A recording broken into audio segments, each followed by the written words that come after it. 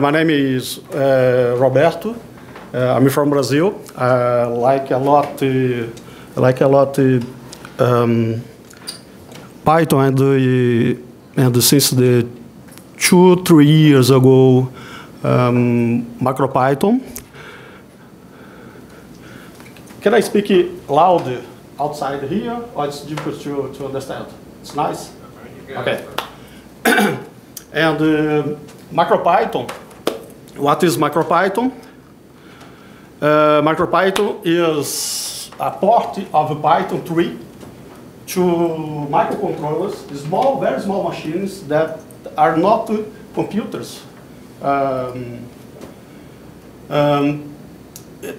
For example, microcontrollers have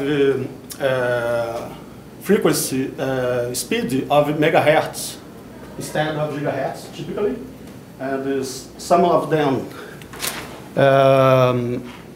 microcontrollers, they have... Could you use one of the microphones? Okay. Okay. So the microcontrollers have a very small memory. For example, the Arduino from 2005 has 2 kilobytes of RAM memory, and but I will show new microcontrollers with a lot of more memory. So it's possible, in my opinion, to do scientific calculations using these microcontrollers. Okay, and I will show the need for these scientific calculations related to physical computing, when you have a lot of sensors and you publish the sensor data to internet, or you show and locally the sensor data, etc. So, well, MicroPython. First, I have forgotten. This is the GitHub that I have published. I have to make some modifications from yesterday to this tutorial, due to some details about the internet access. For example, here we have internet access from the hotel, the ATT hotel, but it needs authentication. It needs a page where you confirm. But the machine cannot click in the page. It's not so simple, okay? So I have modified the tutorial, and I have some optional material that I will try to give you today. And the site is GitHub, my first letter, Roberto, Colistete, okay? It's very simple to open here. R-C-O-L-I-S-T-E-T, GitHub, okay? This one. And then there is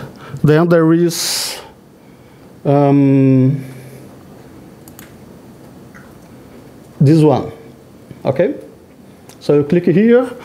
The main material are Jupyter Notebook, but it's not needed to have it installed. You can navigate using GitHub Preview. Okay? Everybody have seen the link? It's okay? It's a small link here, but it's GitHub with this name. Somebody posted it in the Slack room too. What?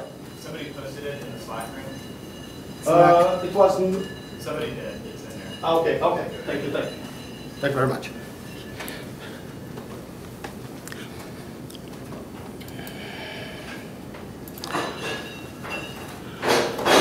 So MicroPython.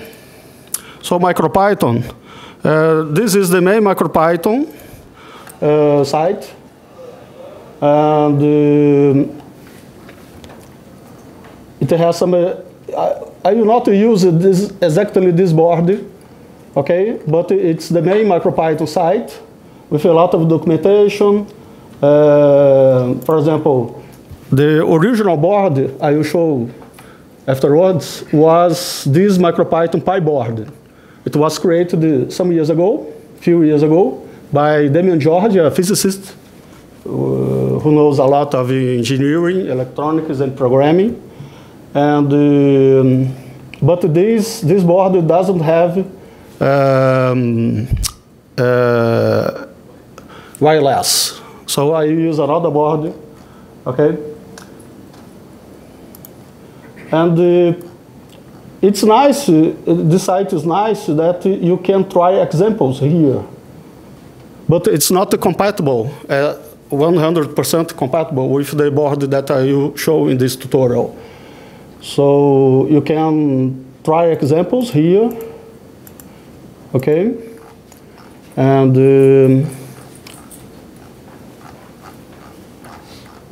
online resources. For example, the features of this board. It's a board from approximately 3 years ago. This is a microcontroller with 32 bits,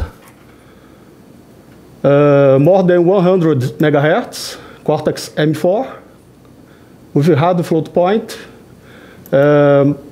Memory is hundreds, less than 200 of kilobytes. And it has some connectors, micro USB, micro SD. It has a built-in accelerometer, but it's not usual to have the sensors included in the boards. This is an exception. It has a real-time clock, but not battery included. It has a lot of pins, general GPIO. They are general purpose input-output. Okay? And these 24 input-output pins, they can be configured as input or output. And you can control, for example, 24 relays. You can turn on, turn off 24 LEDs, small lights. You can receive 24 digital signals, okay, without problem with this small board. Okay, you also have 3 channels of analog inputs, okay, 12 bits. You have 2 channels of analog output. Output here is digital to analog converter. Here is analog to digital converter. And the other details, but the main difference, in my opinion, about microcontrollers and the computers is that they are very optimized with respect to energy consumption, and they do few things. They run few software, usually one software each time. There are microcontrollers with threads that you can run more than one software at the same time. Okay, so it's not so common. It's possible, but you not run, for example, 50 or 100 softwares at the same time, like Linux. When you see all the softwares, the services, keyboard, the drivers running in your computer. So it doesn't happen on microcontrollers road. So microcontrollers typically run very well one software or few softwares at the same time. And the other main difference is that they have a lot of interfaces. You can connect dozens of devices with a microcontroller that costs from $2 or $10, $20, depending on the device. There are small microcontrollers that cost less than $2. Okay, so it's a new road. It's not the programming for microcontrollers is very different from programming to PC computers. That you have to optimize different things. Okay. And, well,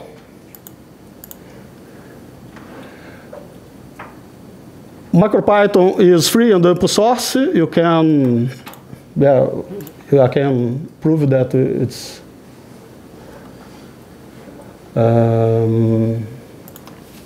For example, get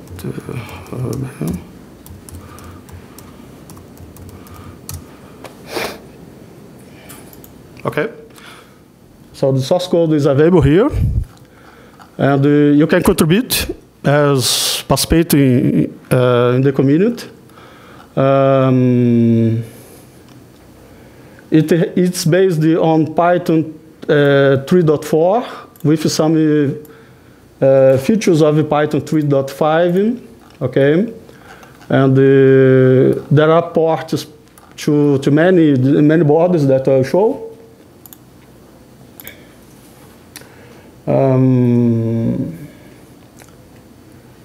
So the microcontrollers have many outputs, inputs.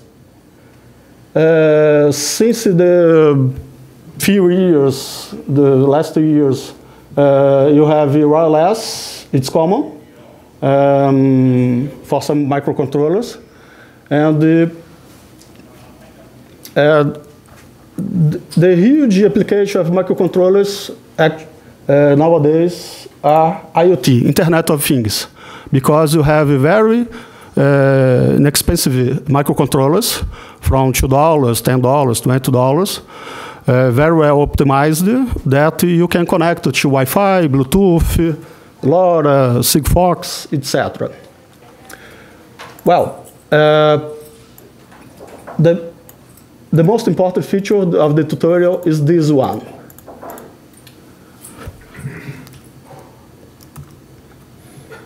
Okay, 30 quits. You have, there is not 30 people here. And, so I will give it the 30 kits so that you can use it in some minutes. And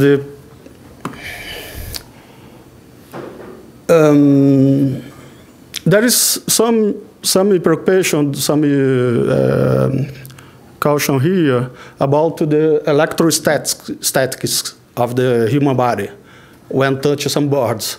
So if you find some metal piece in the table here, computer, it's good to touch the metal for 1 second with 2 hands. It's very fast, and to avoid some electrostatic issues. Okay, because the boards use 3.3 volts. Well.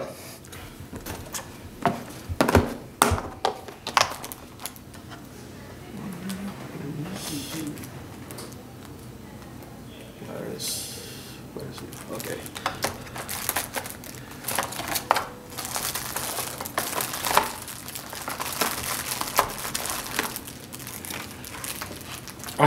I have also with me some spare micro USB cables.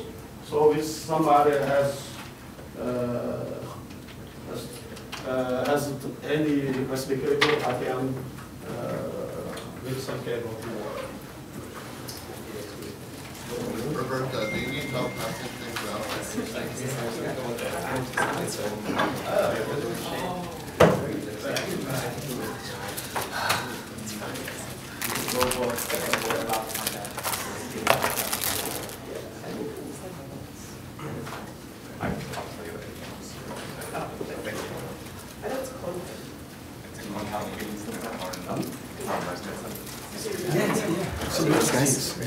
These guys? Yeah.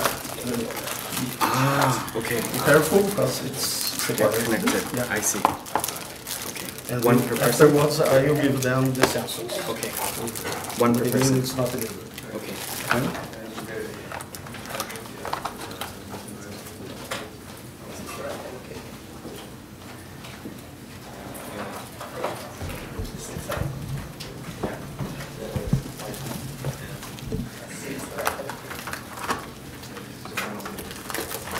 It's okay to touch the bear. I can touch it. Yeah, if you don't have electrostatic, you don't have it.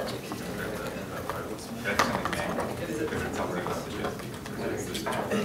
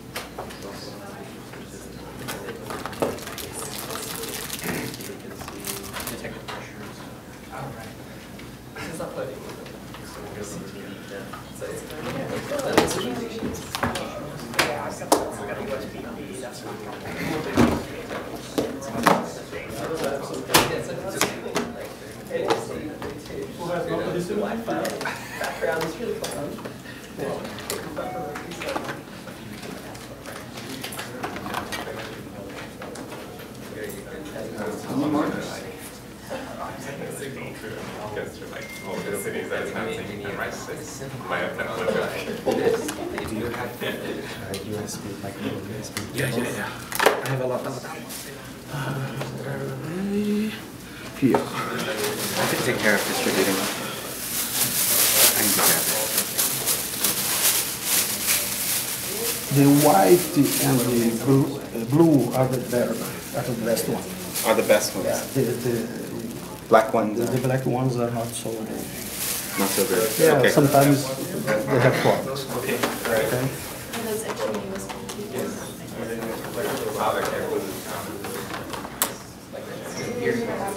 Who has not received one? Yeah, you'll have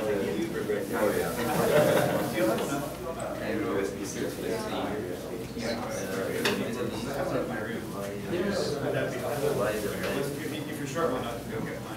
Do you have another microcontroller? I just clocked it. The kit. Thank you.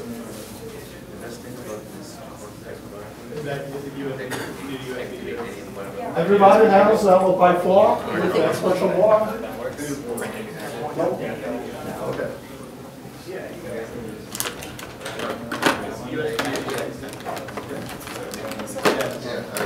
When I got this new laptop, it's just like literally everything I have.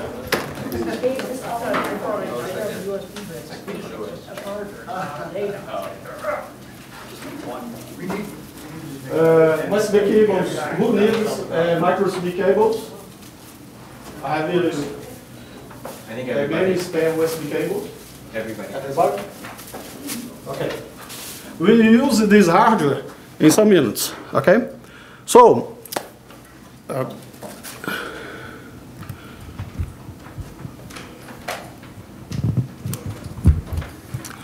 We have here the low Pi 4 board. Okay, this is the down of the kit that I have transferred to you, and there is also an expansion board to ease the communication, the connections. There is micro USB, micro SD, battery connector, expansion pins, etc. Okay? So to develop, it's nice to have this expansion board, but for many applications, you don't need these expansion boards because they consume more power. They are bigger, etc. Depending on the case, the application, you just need this board. Okay. Well, the features of this board, the Pi 4, it was released the last year, and it's from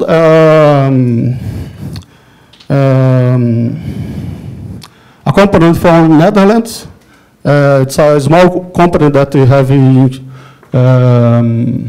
larger since the last 2 years. It's PyCon, and they develop only microcontrollers using MicroPython. Okay, and and they develop microcontrollers only using MicroPython. They help the development of MicroPython, and the focus of PyCon is MicroPython using wireless technologies. Pi4, low Pi4, is almost the most complex microcontroller from PyCon, because it has 4 connections. There are another one called SciPy that has 5 connections, LTE, etc. But the problem is that with a lot of wireless connections, the power usage increases. So Pi4, I think it's very good because it has Wi-Fi, it has Bluetooth, it has LoRa, it has Sigfox. And it's a microcontroller with 32 bits, based on ESP, expressive ESP32. And it has external additional memory. The usual memory of ESP32 microcontroller is, I think it's 520 kilobytes. This one, it has 4 megabytes, extra megabytes. It has extra memory, but this memory is a little bit slower.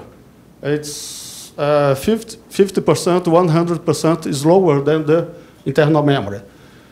So, but it's good for many applications. So this board, it's different from majority of microcontrollers until last year, because you have more than 1 megabyte of memory.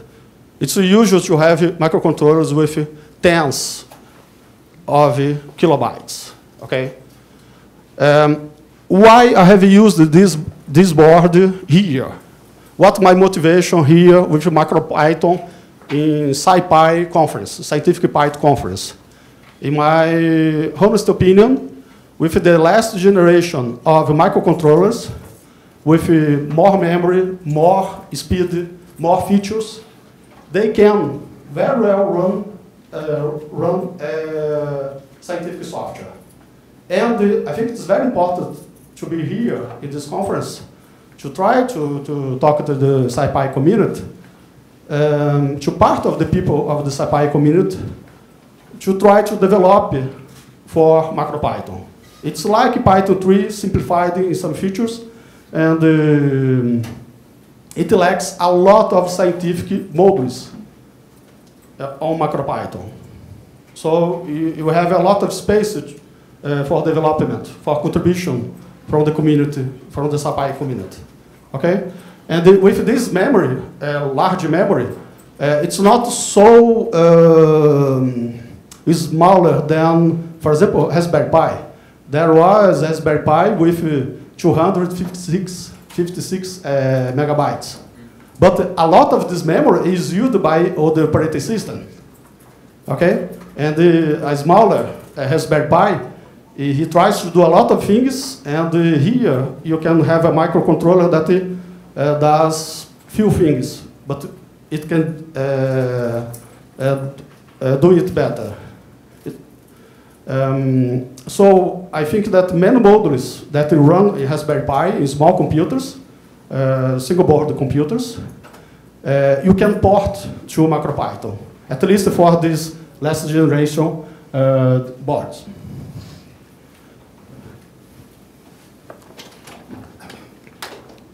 Oops.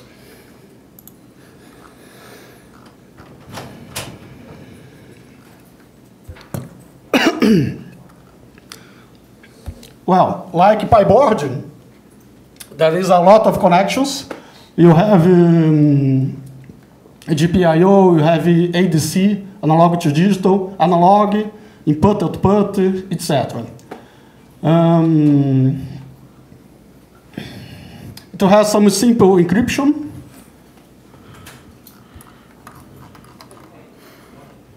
It's good for IoT security. Okay. The expansion board has some features. It's not so important. We use in this tutorial this sensor BME2 208 is a sensor with 3. It's in reality actually 3 sensors. And who has arrived late that doesn't have the kit? 4 people. Wait a minute.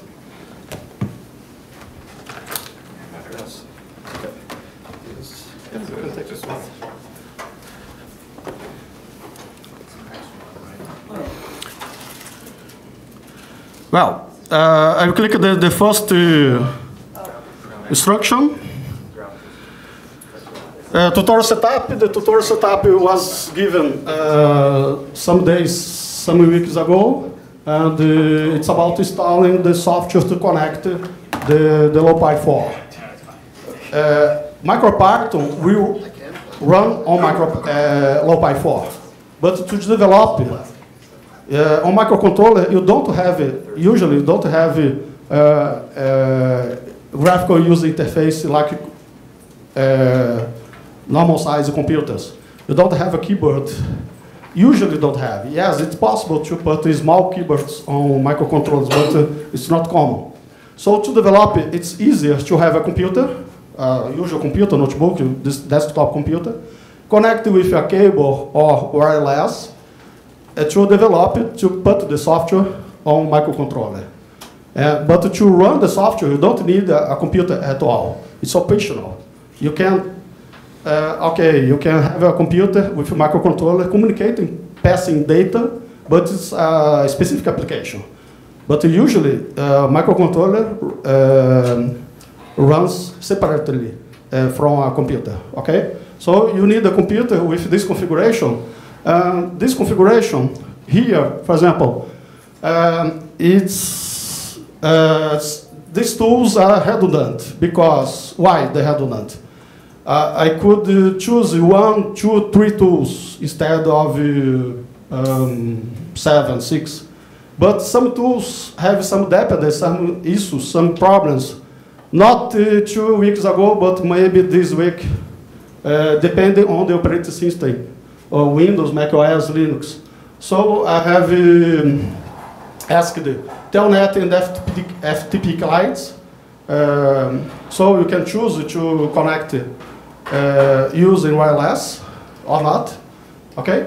With Wi-Fi, you can use Telnet and FTP. And you can also use connection with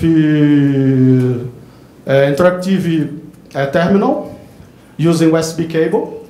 So you use, for example, the soft screen on Linux, Mac OS, or PuTTY or similar on Windows. R-Shell is another tool optimized for MicroPython. It's optimized for PyBoard, the first MicroPython board. And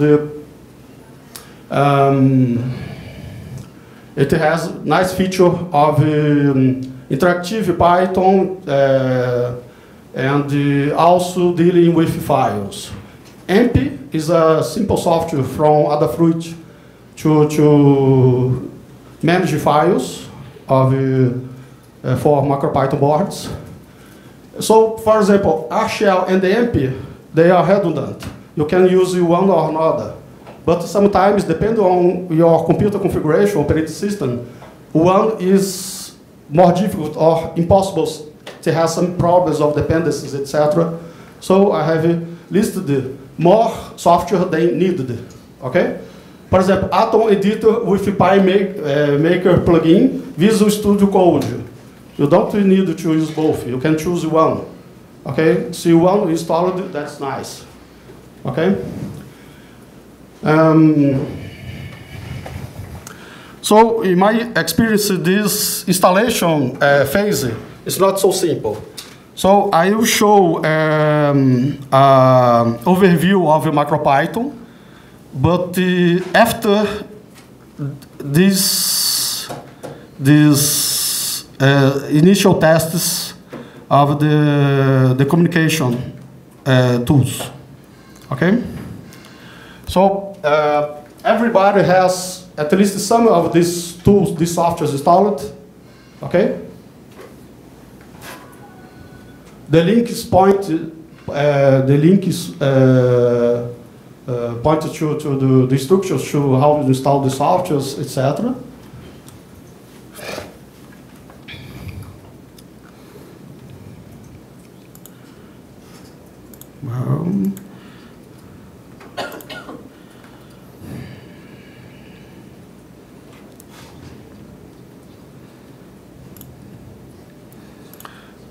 So I will jump the second item. I will come back afterwards to it, just to try the USB cable connection. Okay, it's possible to have small glitches. One cable not working with USB port. Some details of the USB port. For example, there are some notebooks that has 3 USB ports.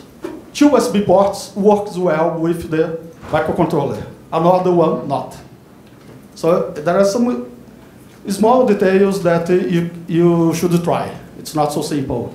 You are touching the electronics world. Microcontrollers, sensors, etc. So it's not so user-friendly like computers, like notebooks, etc. Okay, and so I will ask you to connect the USB cable of the that was given or that it's with you before to the expansion board. And the expansion board, where is it?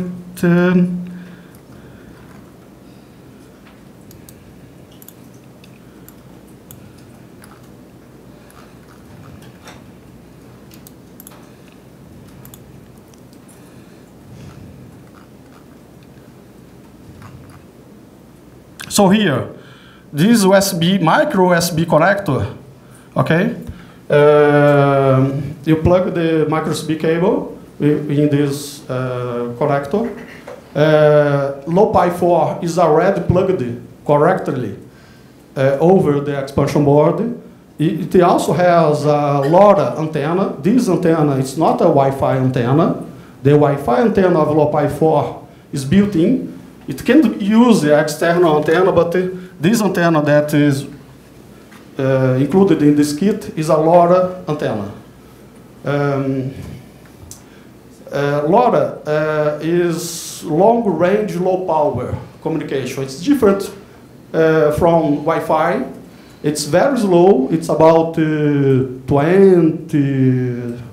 tens of kilobits, okay? But it attains ranges of tens of kilometers. So it's another road.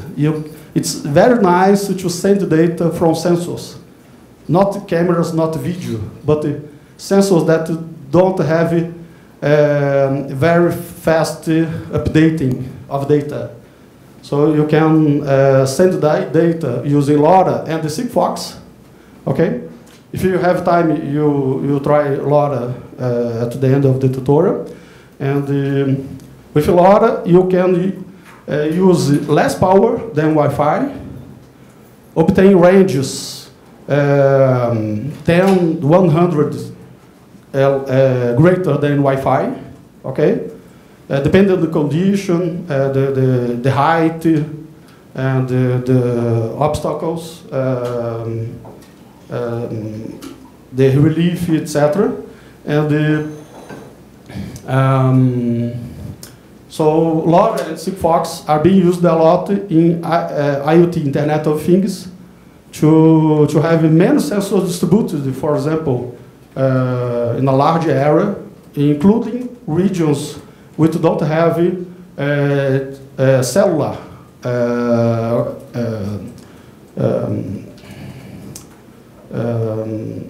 towers signal, like 3G, 4G, etc.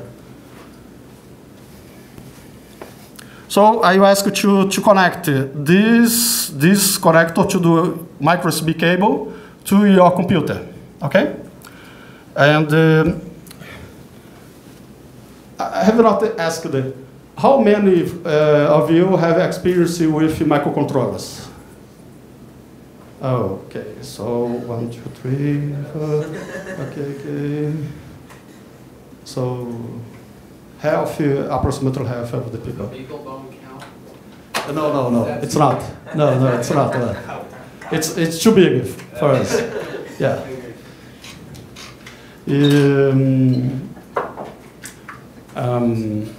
Microcontroller, and who has experience with MicroPython before today? One. Okay, it's new. Using microcontrollers, you have said that you have experience with microcontrollers. Only one knows something about MicroPython.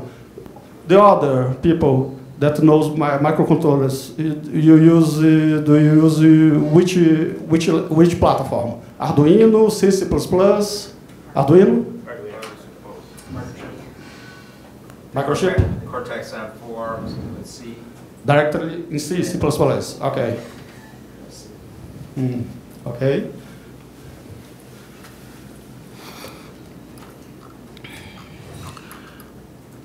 Have you connected the cable? Yes.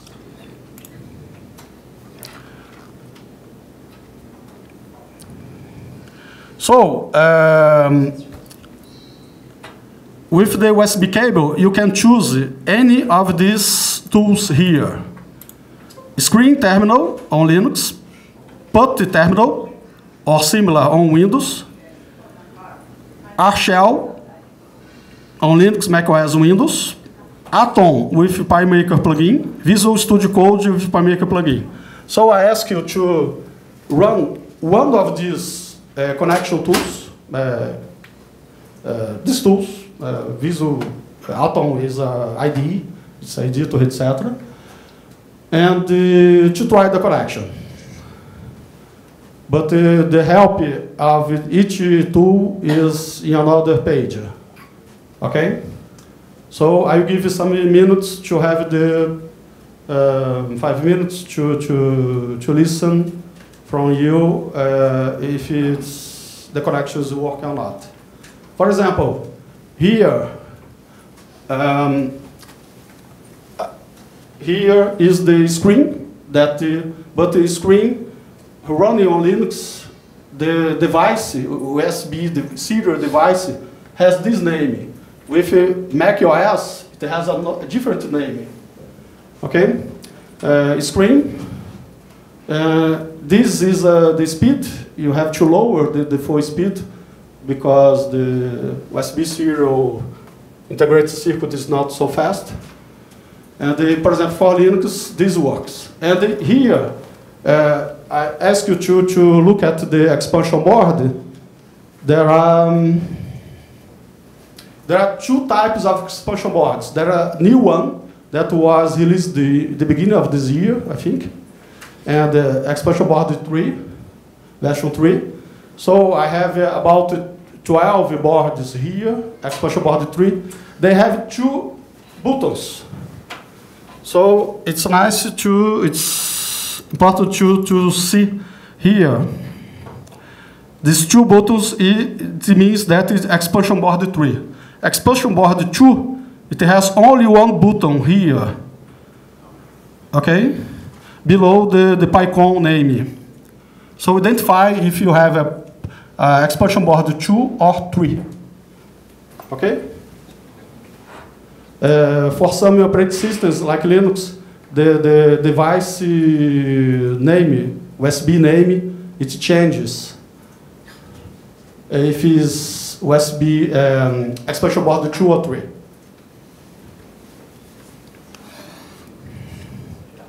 Okay, have you identified it? 2 buttons, expansion board 3. 2 buttons here. These 2 buttons here. Okay? 1 button is expansion board 2.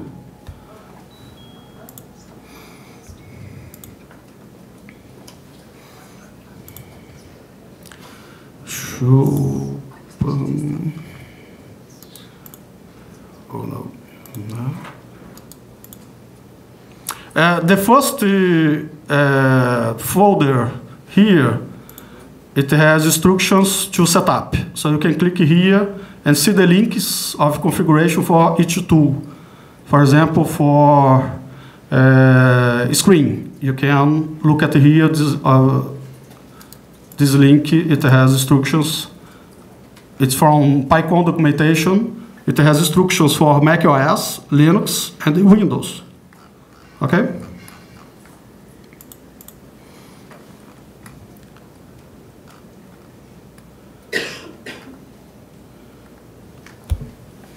For example, I will connect one PyBoard. Yes. I have the right to have one also. And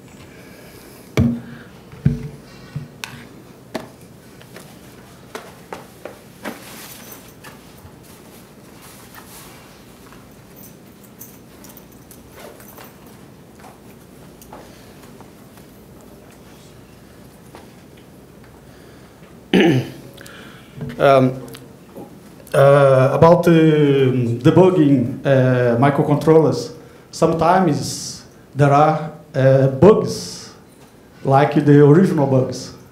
Okay, there are small animals like bugs and the other ones like fish that they can do damage on your sensor, on your microcontroller when it is exposed in the environment, etc. So debugging microcontroller software is not the only software. Sometimes there is hardware debugging.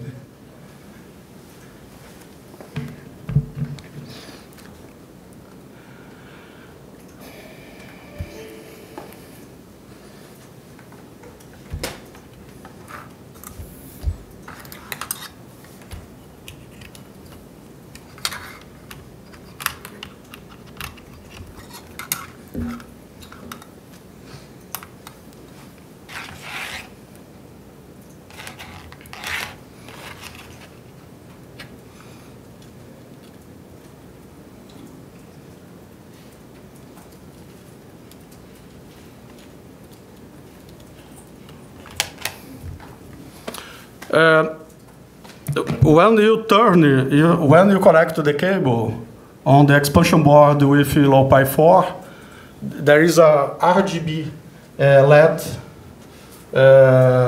light that it lights on with green light for 1 second or less than 1 second. Okay, so one simple test if the green light blinks for half second, 1 second, when you turn on to know if the board is turned on.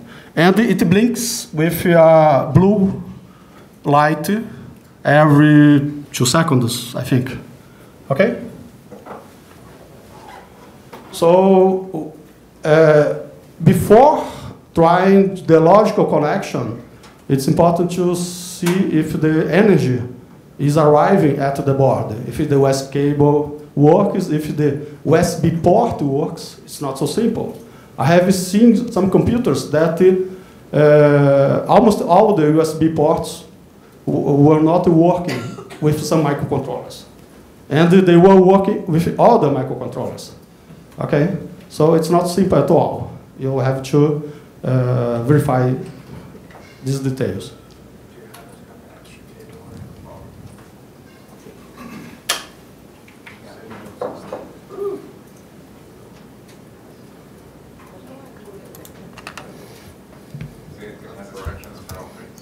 Oh, okay. I've never noticed that before.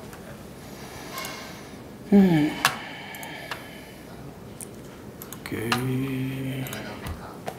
Where it was? She was here.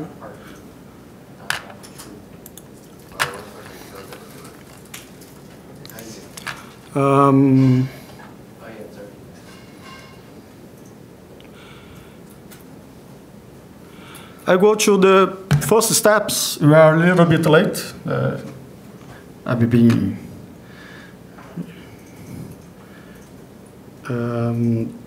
people. There is Python welcome.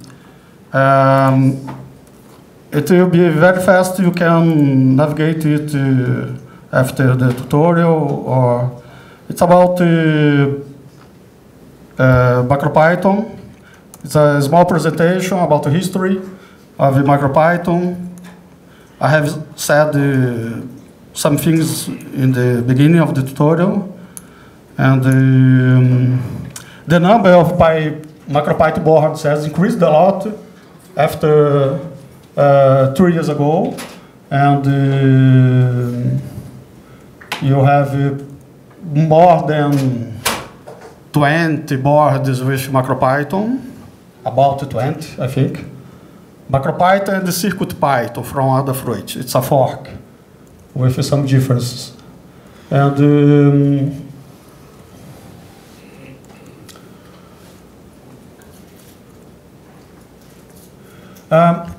MicroPython is made to operate with 10 kilobytes. I have here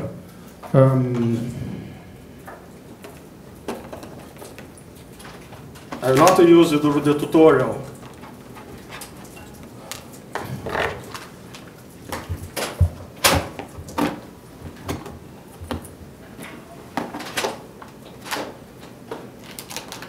Here I have a BBC microbit with a case. It has 16 kilobytes of total memory. In MicroPython, it has 90 kilobytes of free memory. And you can use MicroPython in this very small microcontroller. It's a Cortex M0. Okay? So MicroPython is very well optimized to deal with simple hardware. And the LowPy 4 is a microcontroller with a lot of memory, etc. It's not the common microcontroller.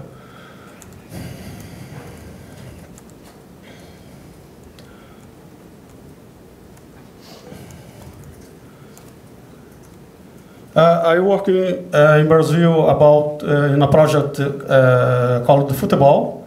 It's not about the World Cup, okay? It's fiber and the telecommunications.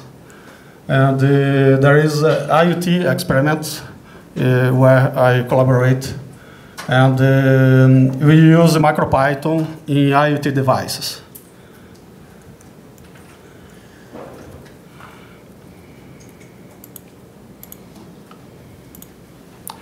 And there is a new MicroPython board announced to this year. It's PyBoard D. It's from the author, the creator of the MicroPython software and hardware. Damon George has created the first MicroPython board, the hardware, has projected it. And he has developed, he was the first developer of the MicroPython language. Other people, the community, afterwards has helped him. And PyBoard D is a new board, and it's not yet available. It will be available in some months, until the end of this year, I think, PyBoard D. And it has some pictures. It's very new, the beginning of July. And it is smaller than PyBoard, but it has wireless. It has Wi-Fi and Bluetooth. So it's like LowPy, but without LoRa. It's like ESP32. ESP32 from Expressive is Chinese, a maker. It has ESP32 microcontroller has Bluetooth and Wi-Fi. So this is an option for ESP32, and it has Wi-Fi and Bluetooth. It has many connections. Here you can see that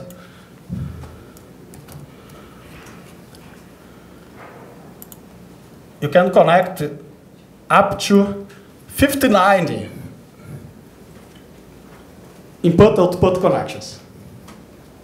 With extension, there is a connector that expanded the ports.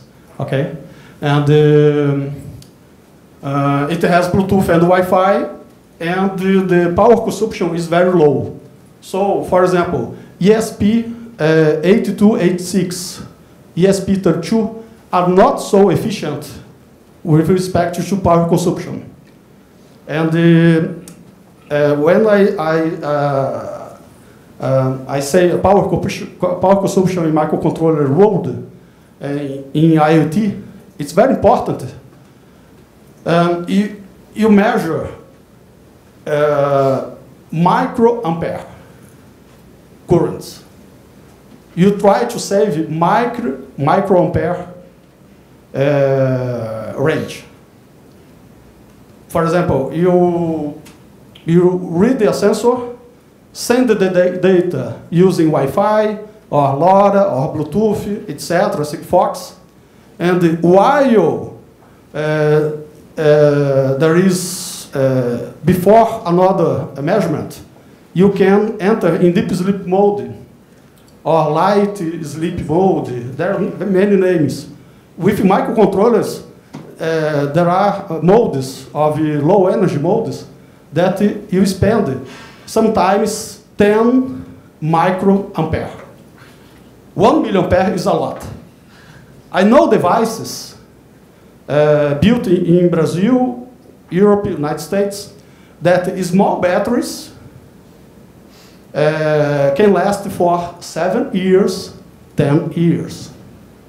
It's the same endurance of Android smartphones, you know. It's a joke, okay.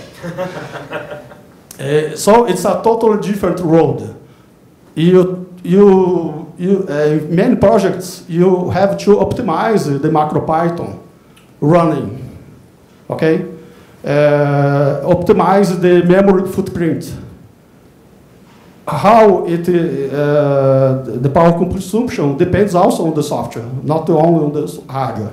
So there are devices that are placed far from people. There is no any power energy, external energy supply, and they have small batteries that can last 1 year, 2 years, 5 years, up to 10 years. Okay. So there are new technology with new microcontrollers from last year, this year, that they show that the makers showed that it's possible to attain 10 years, 20 years of battery endurance. Yes, it's possible. And including microcontrollers running MicroPython. Okay? So when you develop software in MicroPython for these applications, you have to take into account many things that are not used using desktop programming. Okay?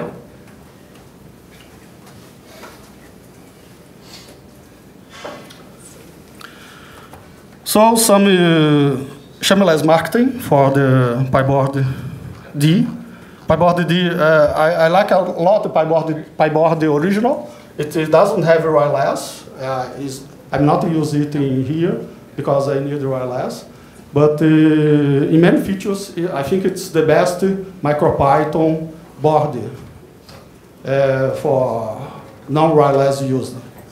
And with this PyBoard D, maybe you have a very competitive MicroPython with wireless connection. Okay, you can read the second part in detail. So there is a minor. And I'd like to practice the first steps. All right? So the third part is the first steps. Assuming that you have a terminal connection using USB cable or telnet, telnet using terminal or Atom, etc. All right? Let's try some code here.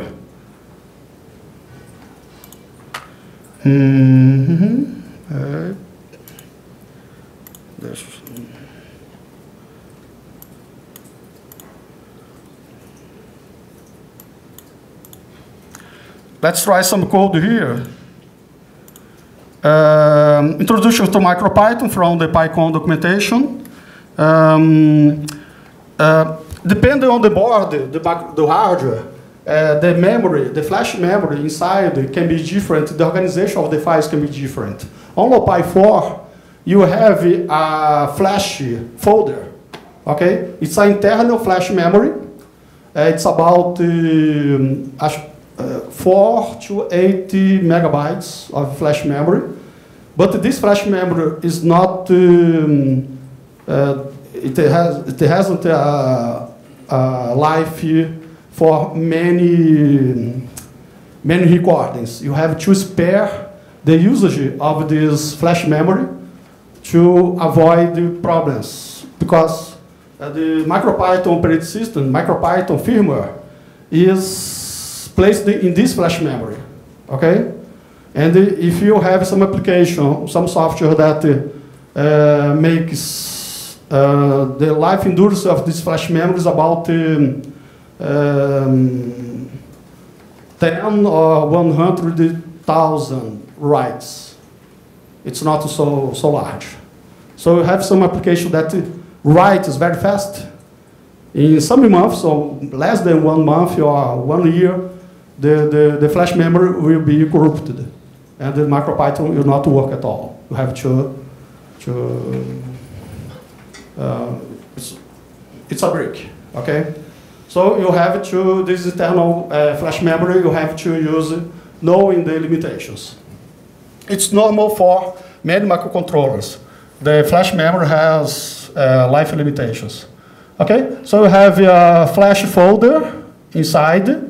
There is a libg library folder where you can put modules, etc. And the most important, it's almost default for MicroPython, almost all the boards respect to that. The first file, the execution of the first file is boot.py, and then main.py. So when the MicroPython board turns on, it runs the boot.py, then main.py in sequence. So boot.py, it's a very small file with some configuration, small configuration. Usually you don't mess with this file. You can personalize 1 or 2 lines of this file, but if you want to put your software to run automatically when the LoPy, the MicroPython boards starts, you put your code on main.py. And inside main.py, it can load, import other modules, obviously. Okay? So main.py is the main file to put code, obviously. There are some details here. Well, these examples are very simple. I will not try them. Okay. MicroPython is like Python 3. Yeah, very simple examples. You can try it. I will try just to show some details of the terminal, okay?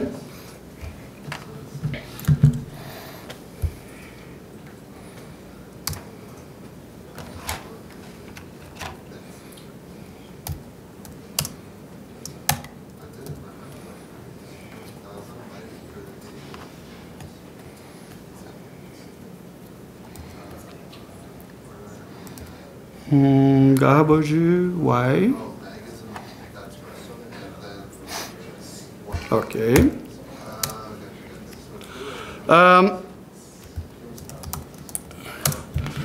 Here, people, when you type help in the interactive mode, you have these shortcuts. Most important, Ctrl-C is to interrupt a running program. Ctrl-D is a software reset. Ctrl-E is a paste mode. Okay.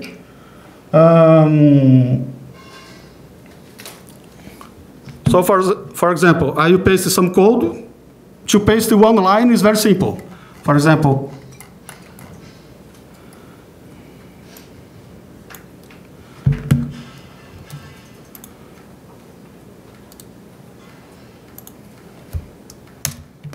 Okay, there is no hidden secret. But if I want to paste many lines, I copy, and before pasting, I enter the paste mode, Ctrl E, okay? Then paste, Ctrl D to finish. Okay. So the interactive mode is very useful to test scripts with few tens of lines of code. I think it's useful to test the code in Python before putting in a script. There are some differences. There are specific commands on MicroPython that are not available on Python. I will deal with it in 1 minute. So these examples are like Python 3. There is no difference. Okay, lists, dictionaries, functions, etc. The object orientation side of MicroPython is simplified with respect to Python 3. Not all features of OOP programming are available on MicroPython. Because MicroPython deals with low memory, it has to be optimized, etc. But it has methods, it has classes, etc.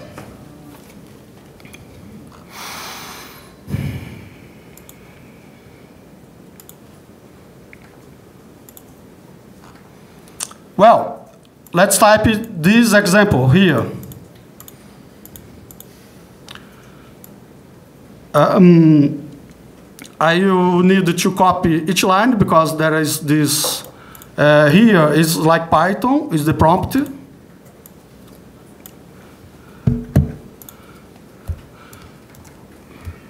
Ctrl D for a soft reset. Oh, sorry. Ctrl D.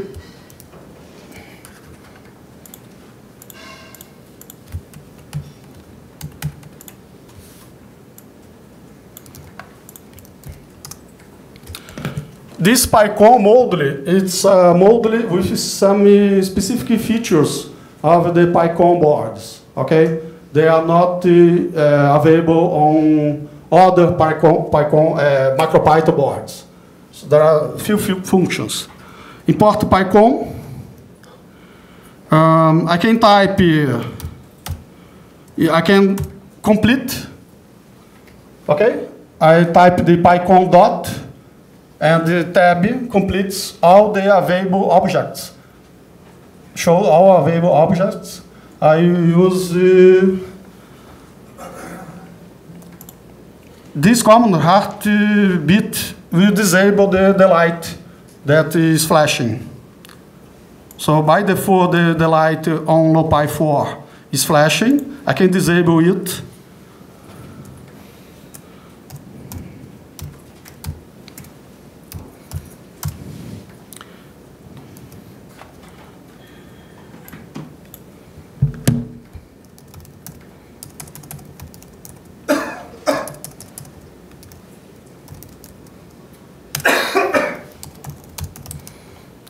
Okay, I'm not following PEP because I have imported after a command. Okay. Shameless.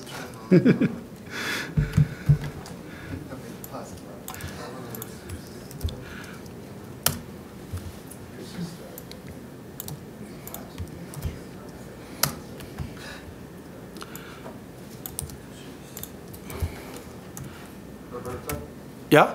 why do you have to turn the heartbeat off and on? I will make the light flash So manually. there's nothing. It's if you don't do anything, it's automatically turns off. It turns on blue. You have to turn off this automatic mode to use a manual mode. Okay.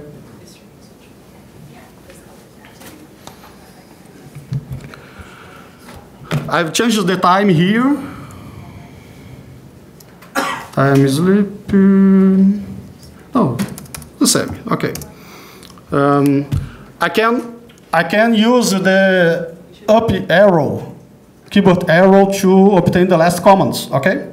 So the interactive mode is very practical, like IPython, almost like IPython, Python terminal.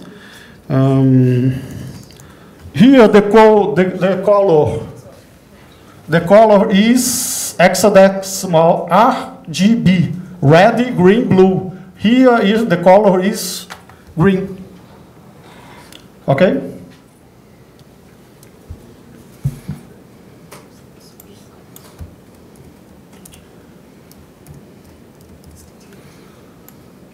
Here the color, is red here, and I modify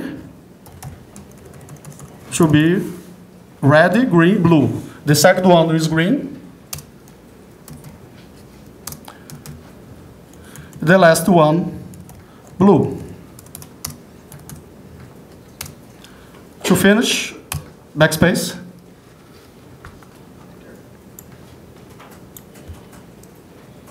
Okay, so it's blinking 3 colors, red, green, blue, all the time. To interrupt, I have to type Ctrl+C. It's working.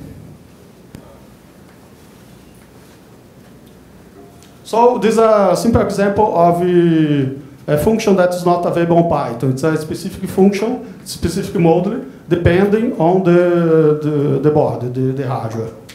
Okay? There are other boards that has some, for example, PyBoard, it has 3 lights, but each light with a specific color. This RGB color, LED light, you can mix the colors to obtain any color, the basic colors, and you can mix them. All right, I will interrupt with Ctrl+C.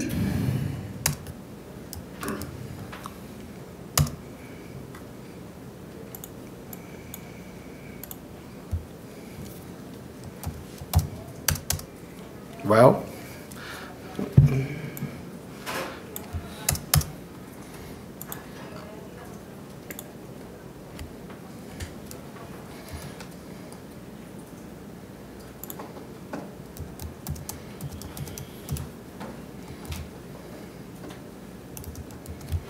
if you simulate the presentation 10 times, it doesn't happen. But, yeah.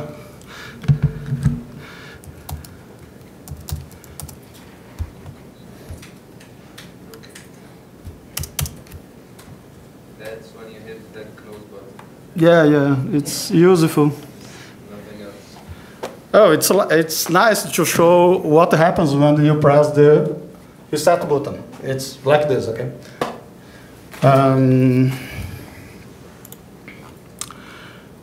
Another example, people, it's to show the memory, available memory. There is this module. Every MicroPython board has this module called the GC. It's garbage collector module. And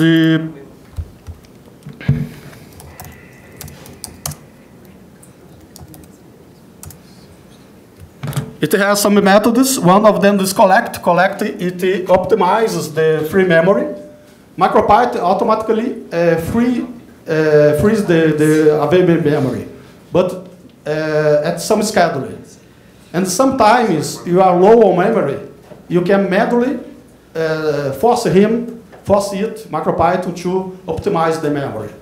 So there are situations, for example, when you use BBC microbit with 90 kilobytes of initial free memory, okay? And you have to optimize almost all the time to use modules that are not so small. And so this GC collect is very useful.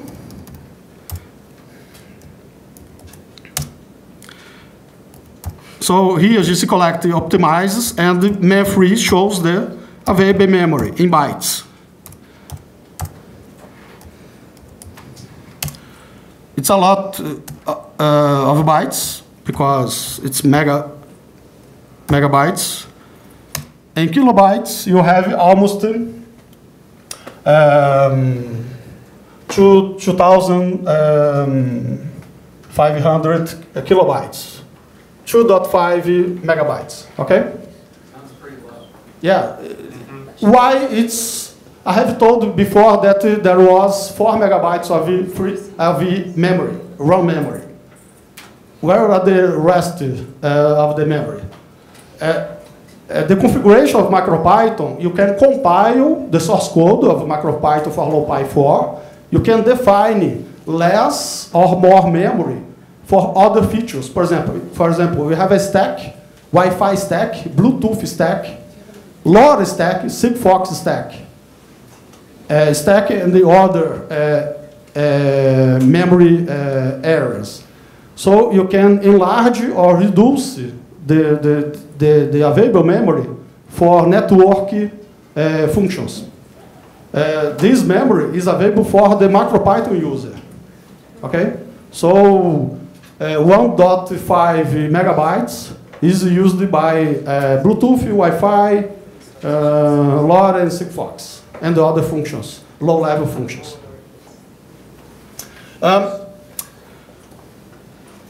This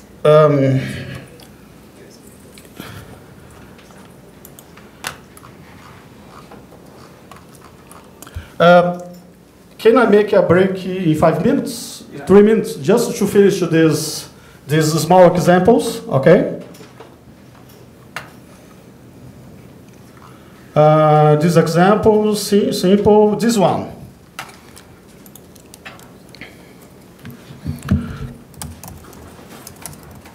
Good news, there is a math module, okay? But the math module is simplified. If you type here,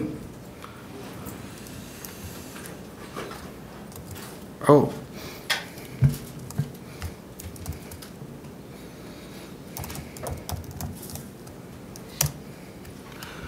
Sorry.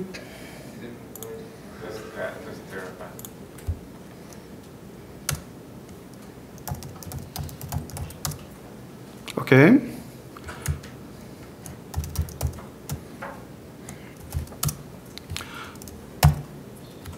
Compared to Python 3 on my machine,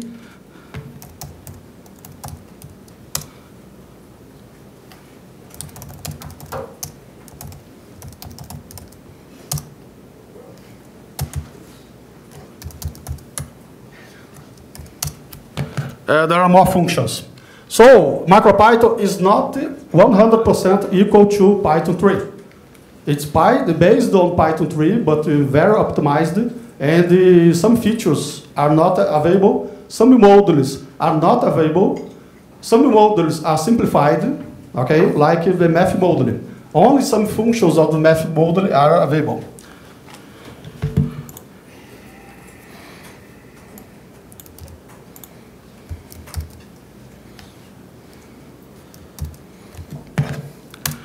Okay, so you have scientific mathematical functions using the math module. There is no problem.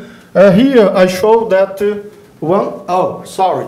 Here it's Python 3. Yeah, sorry. It's the same thing. Yeah, okay. The compatibility is good. Which difference we see here?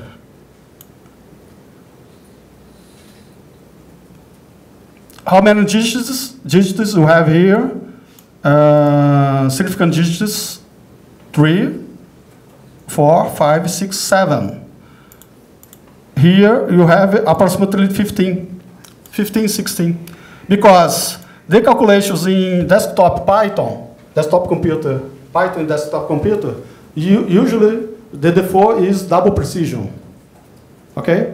The MicroPython, the default precision is single precision. It gives about 6, 7 digits. But there are some boards for MicroPython that you have the option to have a firmware with double precision. Okay? Like this one, PyBoard. Here is the PyBoard site, or MicroPython site, sorry. It has the firmware of MicroPython for many boards. One of them is PyBoard. Here you have a specific firmware for double float precision, okay? But it's not common. Only some boards have this feature. So the official board is here, a PyBoard, YPy, ESP8266. I have said 8666, sorry. ESP32. This ESP32 is not the same with PyCon, because PyCon adds some features over the ESP32, like LoRa, etc. So the MicroPython for this MicroPython is a little bit different from PyCon MicroPython. Some modes, extra modes. Compatibility is good. Just the last comment before the break.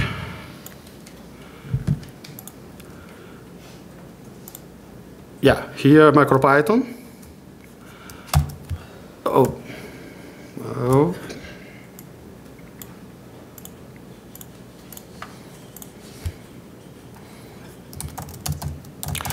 The machine module has many functions related to hardware of the boards. Okay. One feature is the ADC, analog to digital converter. So you can read the analog signal from some pins of the board. There are boards which have only one pin for analog input. But there are boards with 22 analog inputs. It depends on the type of the board running MicroPython. Okay?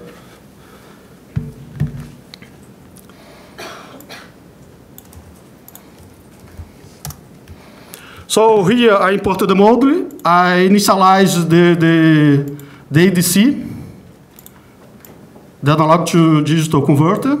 I specify which pin of the board. There are many pins. I use it as analog input. Here I use the pin P13.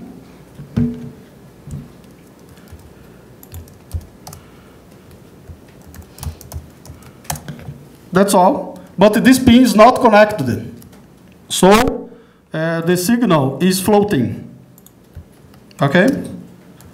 Oops, sorry. Every time I read the analog value, it shows a different value. Okay, because it's floating, there is no electrical connection, external connection, there is no signal. So, but I can put output from a sensor, analog output from a sensor in this input. So I can read many signals, many types of analog signals using this feature. Let me see, one line of code.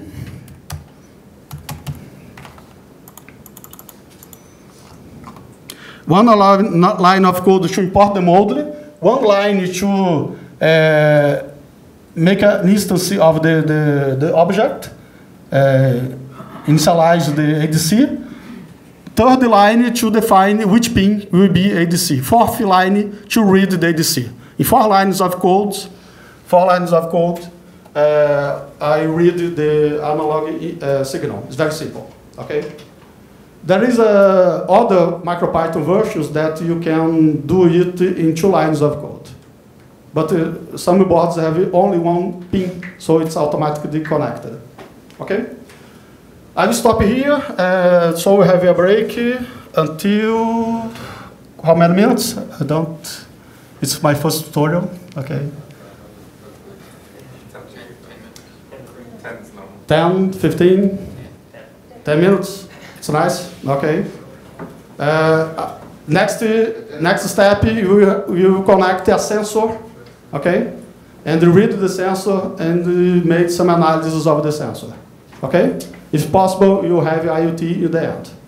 So until 30 minutes. Okay. Excuse me. Excuse me. Okay. Here I have entered a shell. A shell, in theory, works with Linux, macOS, Windows, and Windows. And if you type help, it shows that it shows some very useful commands. Some of them are the majority of them are to deal with files, cat, cd, cp, ls, ls, make dir, remove it. Okay? For example, to see all the files on my PyBoard, I can include the option here. It sees the board like a PyBoard, because this software was made, this tool was made to the PyBoard microcontroller. So it's not the correct name. The correct name would be MicroPython. But it's a limitation of the software. But actually, I like it a lot. And it has another folder, which is Flash. Okay, that's all. I can use CP to copy in both directions. Okay, CP, remove.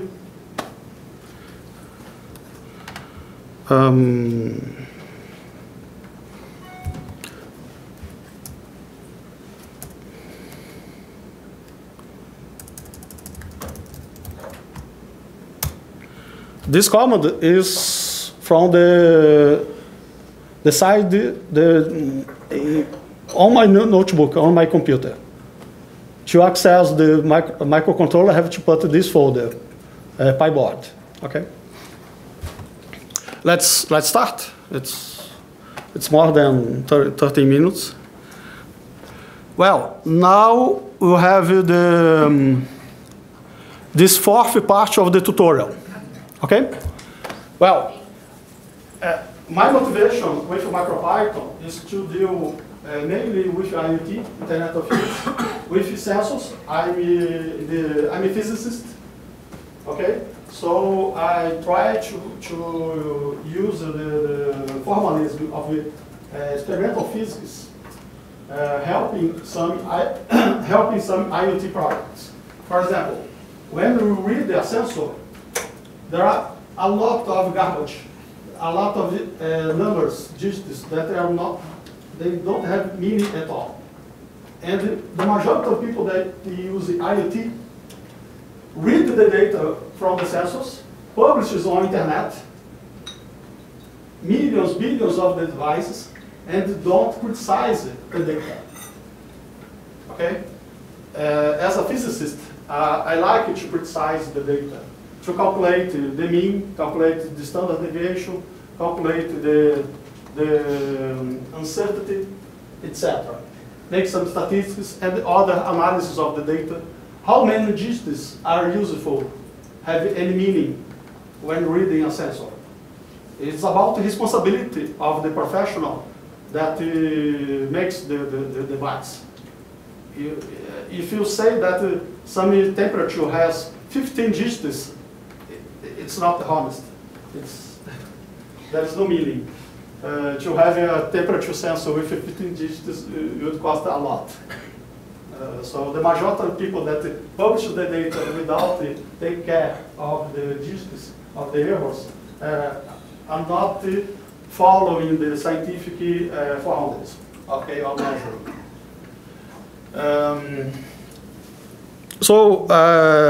My focus is about the sensors using IoT, and to attract more easily students, MicroPython is working very well instead of Arduino, instead of C++. Some projects use Raspberry Pi using Python. So to move between Raspberry Pi and MicroPython is very easy. Okay, and I have had the experience this semester in Brazil with a course with students with no programming experience. No programming experience at all before. And they were making useful programming softwares, small scripts, very useful, using Python on Raspberry Pi and MicroPython on some boards, BBC, Microbit, and the others. Okay. So MicroPython is a good choice to first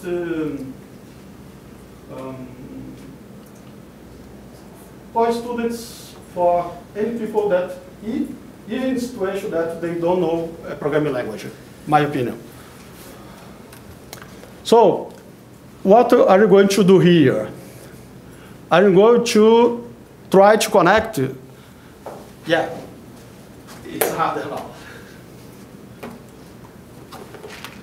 Who thinks that the USB connection is difficult? There is another step. Okay. For this working, I switched cables and it's working now. Huh? Through USB. Oh yes. Like this cable just didn't. Okay. Sometimes it's the cable, the combination of cable and the USB port. With another port, the cable works itself. Okay. And well, what will you do? This is a board with a sensor. Sorry. A small board. I will give you a small board to each one of you, and 4 cable. You have to turn off the low pi, okay, to connect. And the connection is here, the details of the connection. And after connecting correctly, we try to read the sensor. This sensor is where is here?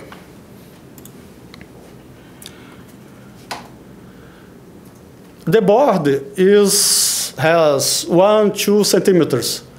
The sensor is very small. It's about 2 millimeters. Okay, this is the Bosch BME 208. In reality, it's actually it has 3 sensors: pressure sensor, very high precision pressure sensor with 34 bits, and humidity with medium precision, and temperature medium to low precision. So it reads 3 different data. Okay, it's a 3 sensor in one. This sensor it has a precision. If you can program the sensor, you can program the sensor. Oh, here. Dealing with sensors is not simple. The majority of sensors are not simple at all. Okay? Many people search the internet for a tutorial, simplified tutorial, that configures the sensor, for example, with Arduino, Raspberry Pi. It accepts the full configuration of the sensor or of the driver, okay? The software that communicates between the sensor and the board. But many sensors have many options, configuration options. And this is the difference between an expensive sensor and a cheap sensor. Sometimes people buy a $20 sensor, employs copy the file to configure, to read from some blog, but the precision used is very low. It's the same precision of a $1 sensor. Yeah, I know a lot of people that do that. This sensor, the driver for the sensor, the majority of the drivers of the sensor, MicroPython, Arduino, etc., they use a default configuration that is low precision. This sensor costs, now it costs $3, about $3. 1-2 years ago, it was $5 to $10. Okay? So when it was expensive, people were using this sensor with low precision. But with low precision, there was sensor costing $1, $2. Okay?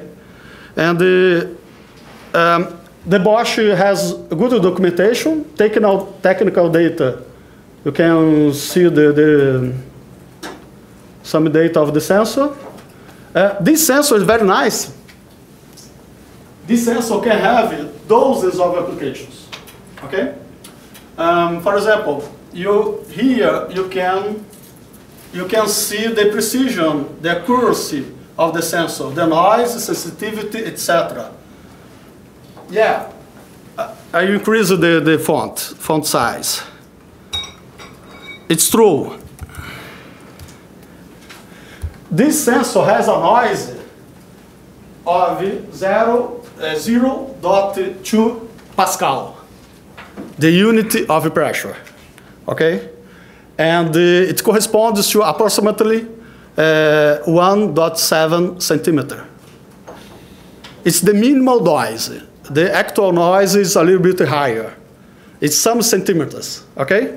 With these sensors, I have already tried it with some projects, students' projects, that this sensor can detect when you are stepping up, down, 20 centimeters, etc. You put the sensor here, or 40 centimeters high, and it detects the difference of pressure. What is pressure? I'm a physicist, okay? The pressure, atmospheric pressure, is gravity over the air that you have a mass of air over the sensor.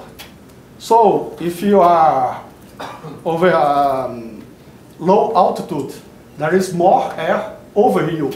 The pressure is greater. If you are at 3,000 meters, you have a low pressure, okay? But the pressure, atmospheric pressure, depends on the atmospheric conditions also. So you can calculate the altitude if you know the atmospheric pressure at the sea level, okay? And you know the atmospheric conditions. So you can measure the altitude here with centimeters precision. Not exactly 2 centimeters, 5, 10 centimeters precision. This sensor is being used a lot by drones. Okay? So drones have GPS, but the GPS is not accurate at the height. And when the wind blows and the drone is take a film of a mirage, and it's moving, it's not good. So they have a sensor like this. They have the software that compensates with the motors to maintain the same altitude with a precision of centimeters. So the sensor has become very popular. One of the reasons is because of drones. There are many millions of drones. Yeah, not here at the moment. Então, this sensor is very precise for atmospheric pressure. And the humidity and temperature is reasonable. Okay? And, for example, the documentation, you have a data sheet. Data sheet is small, right? No. Flyer is small. It's a marketing. Data sheet has this sensor. Wow. 54 pages. So, to use the sensor, it's suggested to read at least 1/3 of the data sheet. Every sensor has a data sheet, a manual. A good documentation, a good maker of the sensor has good documentation. It's important. And the majority of people use the sensors without criticizing, without knowing the configuration, the possibilities of configuration. For example, here you study the sensor, okay? Look at here, the power usage. microampere.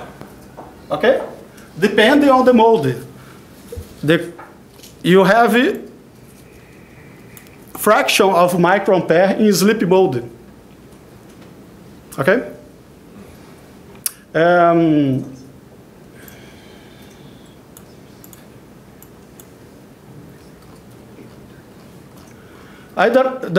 are many details, electrical configurations, logical configurations.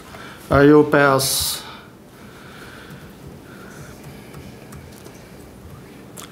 How the error changes with temperature. All the silicon sensors are temperature sensors. All the silicon sensors devices are dependent on temperature.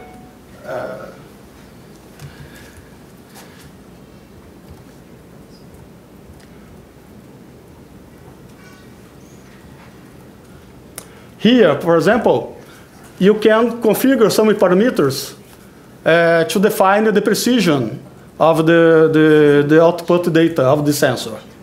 Okay? Here are some configurations recommended by Bosch.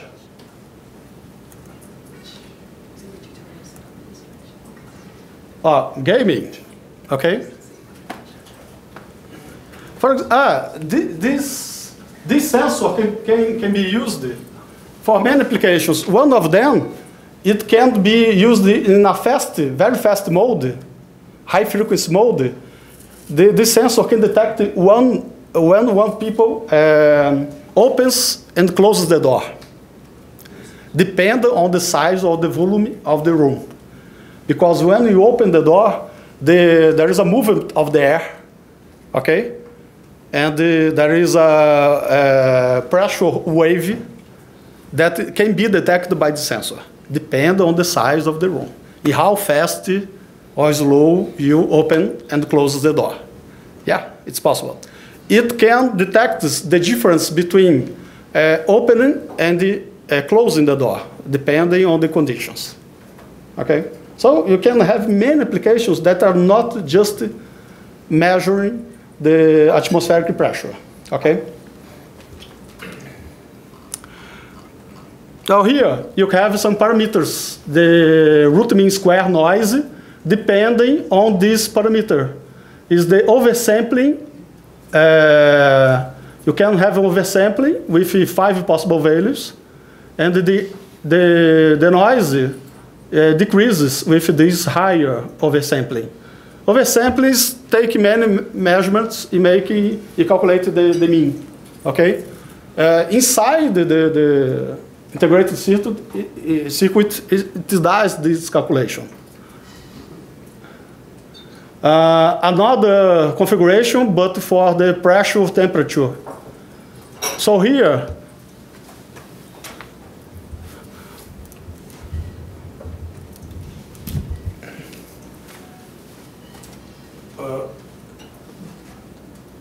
there were many people were using this sensor with these configurations when it was very expensive. Okay, this is yet the full configuration for many drivers, for Raspberry Pi, Arduino, MicroPython. They use this default configuration that hasn't good precision, but this sensor is capable of a very high precision, very low noise. But the majority of people doesn't know that. Doesn't take the time to read the documentation. Even the drivers, the driver developer sometimes doesn't read all the details of the sensor. Okay. So I think it's a lack of scientific formalism applied to IoT, applied to microcontrollers. So you are at SciPy, scientific Python, where scientific formalism, scientific methods are needed to deal with data, responsible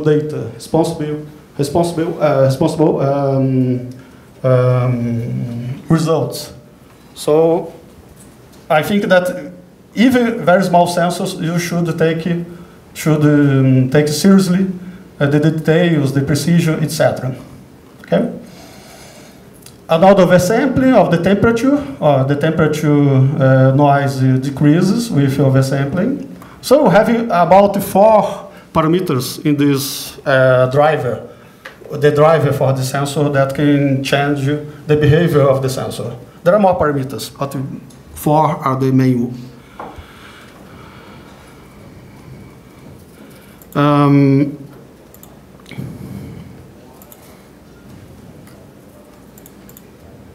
Okay.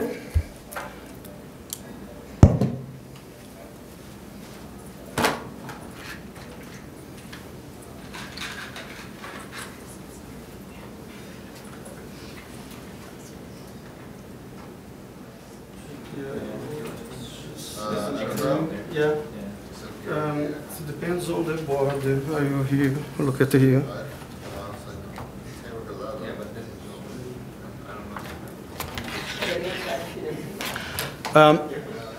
Well, everybody has the BME the sensor. Remove the USB cable from the expansion board, so it's turned off. Okay. You need to connect the 4 cables. Oh, one question. How many people here will connect wires, electronics for the first time? I know what's wrong. Okay. Terminal was still connected. That's what we've done. I've been connected the whole time. Oh, wow. That's hilarious. Yeah. Well, that's a common area. I don't have the same colors of cables, wires for everybody, so the colors are different. So I not follow colors. Sorry. And you have to connect with the Pi board to turn off, expansion board to turn off, 4 wires. The I2C bus, it's a serial bus up to 400 megahertz. It uses 4 wires, 2 wires for supply, positive voltage, ground, 0 voltage, and 2 wires for data, a clock data and clock signal and data signal. Okay? So what is the right connection? To see the pins, the numbers, the small letters, okay, in the sensor board. Well, oh, if it's difficult to see the small letters, I have a very cheap lens here. Okay, I use it. I also use it. I have 2. Okay. If somebody needs it, I can feel free to use it.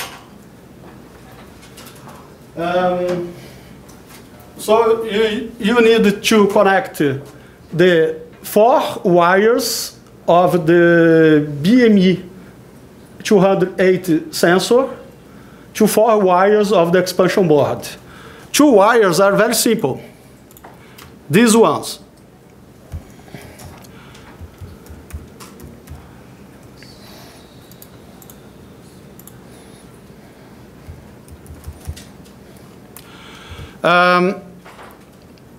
There is a problem with the number of the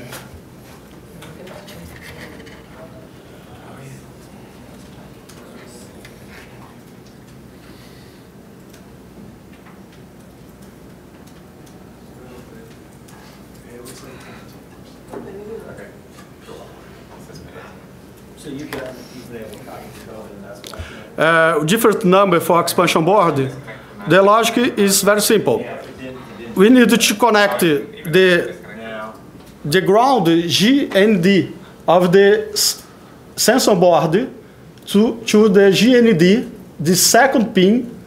Here is the USB connector, okay? The light, the low pi 4 light is here, aligned with the USB connector. So the first pin is not used. The second pin is the ground. Okay? The third pin is the positive voltage, VCC.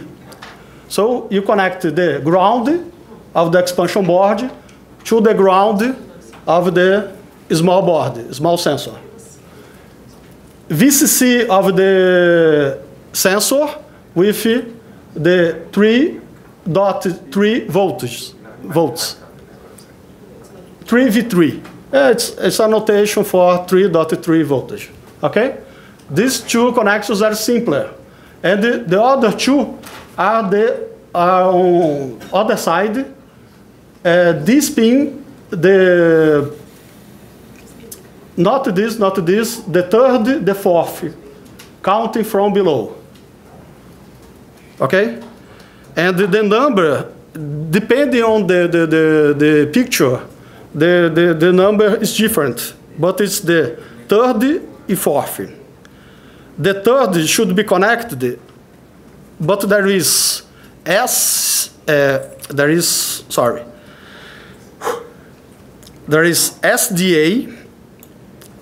SDA should be the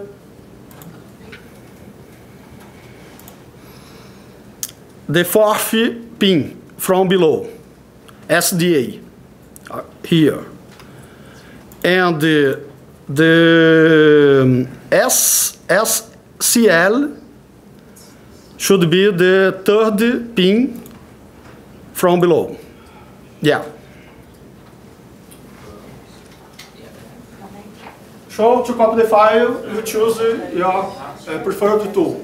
FTP, R-Shell with USB cable, MPy, Atom, Visual Studio, Visual Code Studio.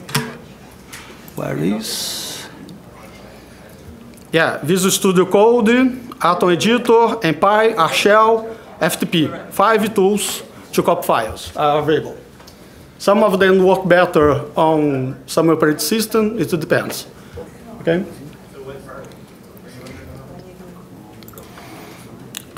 Copy this file here.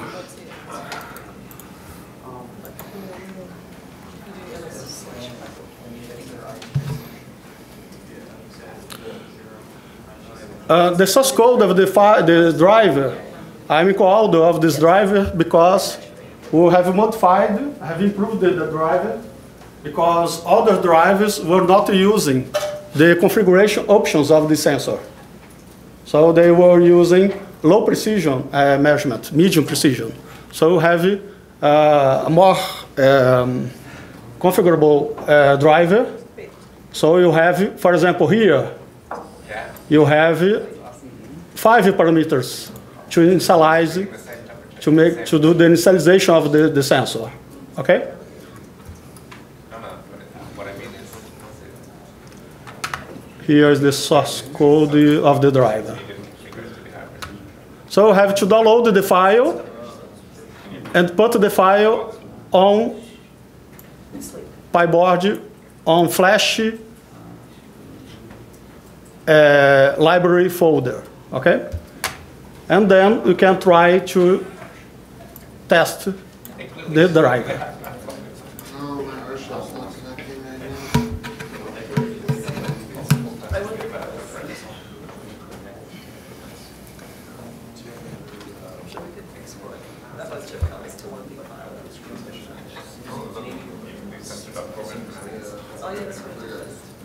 why is it 23 degrees over there?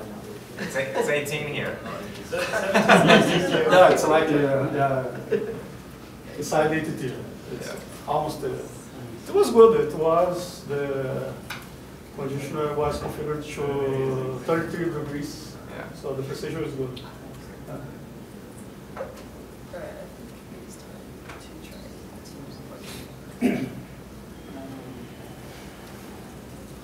I work with some IT projects, and a student who I collaborate has placed a low-pi 4 with many sensors. I think 89 sensors, 4 sensors submerged, and a fish took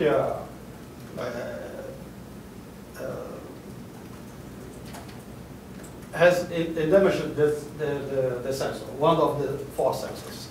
So somebody, there are birds that damage the sensor, etc. People that steal the sensor. So you place it outside, but there is these problems. And to make it, one difficulty is to make it work on the table in conditions that you can control. But imagine doing a board with software hardware to stay during 1 year, 2 years, taking rain, wind, dust, etc. So it must be very robust. Yeah. It's not only the cable, the tail, the wire.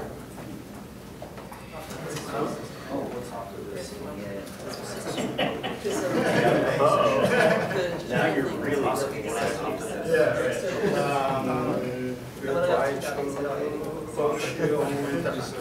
yeah, the problem is design. The problem is design. I'm connected over Wi-Fi. That's what I think. Oh, because it's time work. Are you busting your time for that? Yeah. I can't get the file to transfer. What's motivation to make you manage it with sensor? To show that real data from real sensors are not ideal. The readings change a little bit or even a lot. And to deal with these variations, you have to use scientific tools, numerical tools, like statistical tools, mean, variance, standard deviation, okay, FFT, fast Fourier transform, and many other tools that you are used to Python for desktop computers. So there is a need for MicroPython scientific tools, okay? And there is a term named edge computing that IoT Cloud are tools on internet made for machines. It's like Google Drive, Google Docs, but not for humans. It's for small devices, send the data is saved there, and the humans can read the data sent by the small machines like this, okay? So billions of IoT devices can send data to IoT Cloud. There are hundreds of IoT Cloud sites, free or partially paid or commercial. And the edge computing, what's about edge computing is that making at minimum a pre-processing of sensor data at low level, near the sensor. So the communication is smaller, the packet is smaller, is faster, okay? So there is a need to process the data, the sensor data.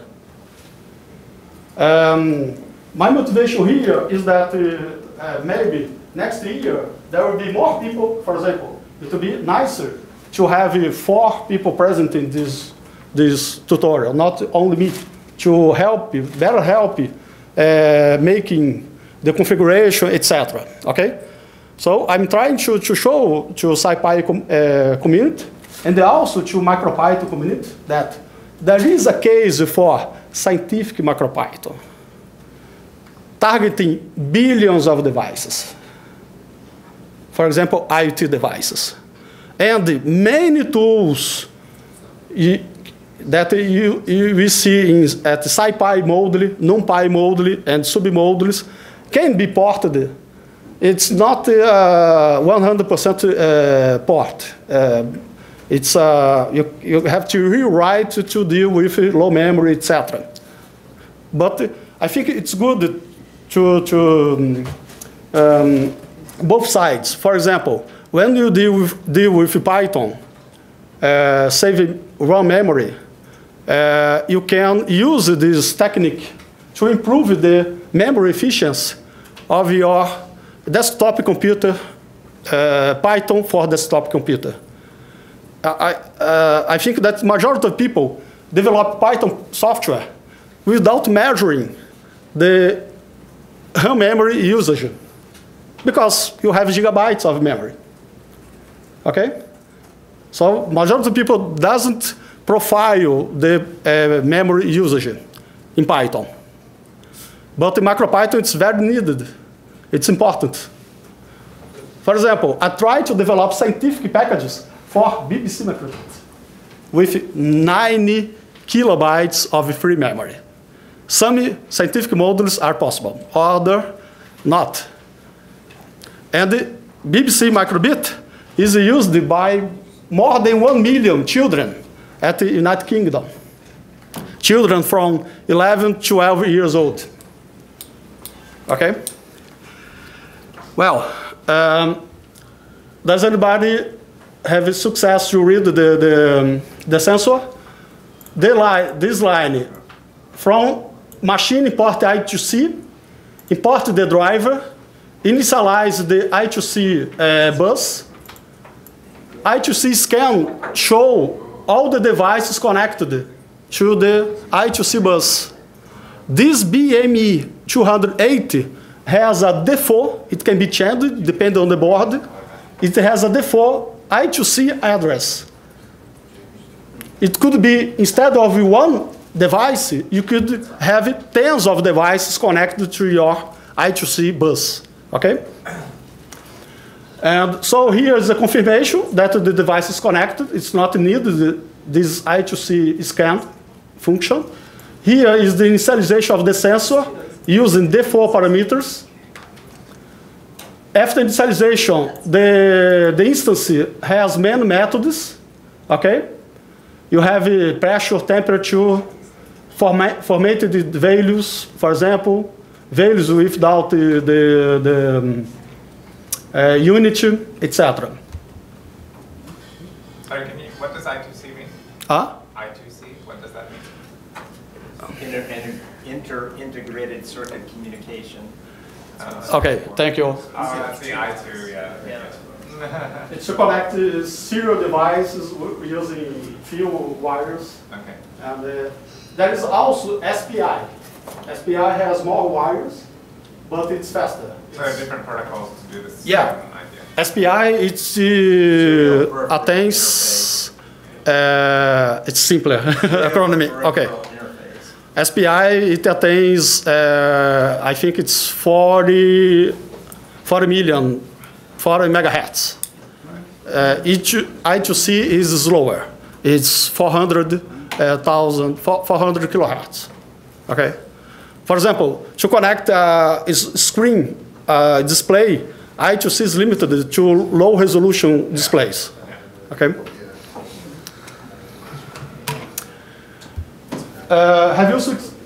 Does anybody has anybody succeeded to read the sensor data? Yes. The problem is to put the file. I think there is a learning curve to deal with the tools between the computer and the MicroPython. Once the tools are managed, you have a good configuration with R Shell, with Atom, with Visual Code Studio, etc. It is very easy to practice MicroPython, to use MicroPython. The problem is the beginning, to the dependencies on your computer for the tools, etc. Yeah? Good. Can you help me out? Insert a pause, time sleep here, but to make it slower. And it you print the immediate, and you can see the variation of immediate following the conditions. I went from like 50 to 80. 50? It was at like 53, and it went up to 80. 80? Yeah. So. Oh, there are some people that obtains 90, 95. I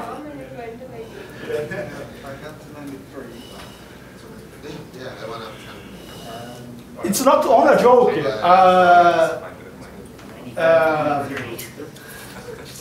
At the United Kingdom, the children has competitions for Raspberry Pi being used in International Space Station. One of them, selected between the six groups of children and teachers, had been selected because it devised a sensor. It used an immediate sensor to detect when the astronaut is inside a room in the International Space Station. Because when you are inside a room, not very large, your respiration, your breath, changes the humidity of all the environment. You can detect when, if there is some people there after some minutes. Okay? So one sensor can have tens or even more than 100 applications. It depends on the creativity of the people. Okay? So you can master usage of one sensor and have many applications. It's very nice.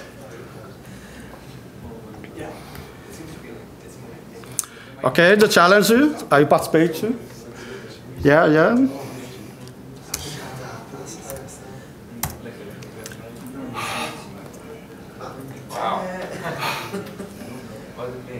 Not 90.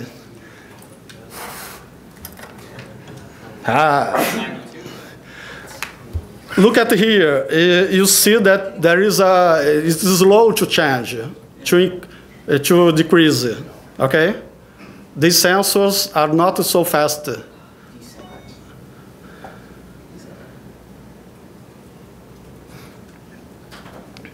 But even in steady conditions, there are many digits that are changing. So we need to make numerical processing, statistics processing, maybe a fast Fourier transformer, etc. Many of these tools are not available. For example, here, I have made a very simple software, didactical one, to calculate mean, variance, and standard deviation. It's not optimized, okay? You can write in less lines of code. And applying the software, this simple function, it takes 100 readings, calculate the mean, variance, standard deviation. So you have here the atmospheric pressure mean, and the standard deviation is small. But I can change the BME 280 initialization parameters.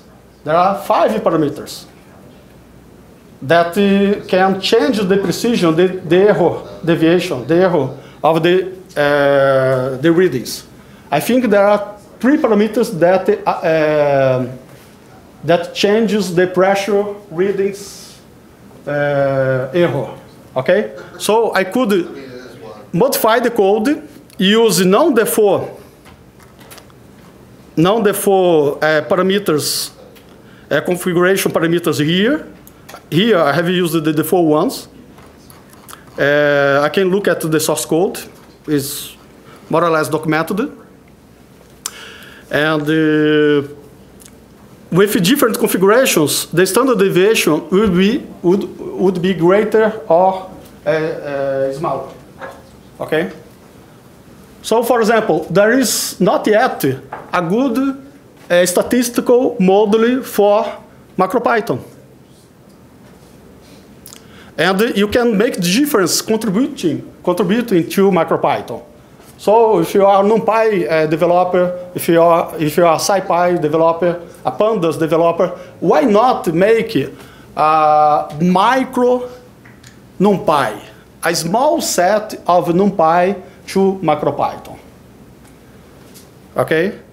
The advantage, it's a new road, billions of possible devices, okay? And I think I like a lot to develop, to program softwares with optimization. I started programming with 16 kilobyte computers, 16 kilobytes of RAM 8 bits computers, Z8. And it was very important to optimize almost everything. So with microcontrollers, it's nice to practice these optimizations. Oh, one optimization very important is time optimization. For example, one moment. The time needed to read the driver sometimes is very important. I have seen applications that you have to do the following. You have, for example, a low pi 4, connect to 10 devices. It is sleeping during 5 minutes. It wakes up to read the sensors, but before that it needs to load the modules. Because it's a very deep sleep mode, it is almost a reboot. So it has to reload the modules, the Python modules. And sometimes the Python modules importing, there is sometimes 10, 15 modules to import. It takes 1 second, 2 seconds. And you need to minimize the awake time. Okay? Because when the microcontroller is awake, the current usage is high. The low pi is about 40, 50 milliampere. When it is in deep sleep, it's about tens of microampere. So you try to make the optimization to the microcontroller be awake in the minimum time. So the import of modules, should be minimized in time. So you have to optimize your modules, not only for speed, memory usage, but also for speed during importing. Okay? So there are many optimizations needed in the microcontroller world. It's totally different from PC computers. Okay? Yep. I guess.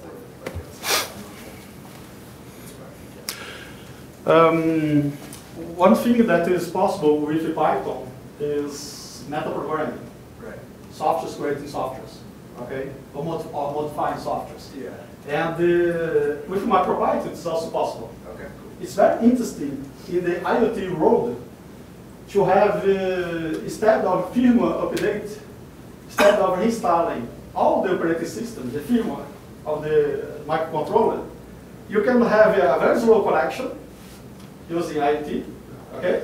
LoRa, for example, and you can update your file, your software, and create a new .py file and replace the old one. With Python, it's possible to do that. With Arduino, it's not possible. Okay? So, for example, there are many companies that have hundreds of boards like this. There are nodes, low pi, 4, low pi, etc. In small boxes, collecting sensor data with solar energy or battery that lasts for 1 year, 5 years, etc. Okay? And it costs a lot to go there and update locally the software. Because if they find a bug, how to update the software if the boxes are spread in many kilometers, okay? So you can use the low speed communication, LoRa, etc., to send small scripts of Python updating your software. And this feature of MicroPython, I think it's very interesting, very competitive compared to C++, compared to Arduino, etc. Okay? And this is already being used. There are some products using MicroPython, personalized, modified MicroPython, tailored to some application. There are companies using this self-updating software, but optimized to update only parts of the code. Okay. And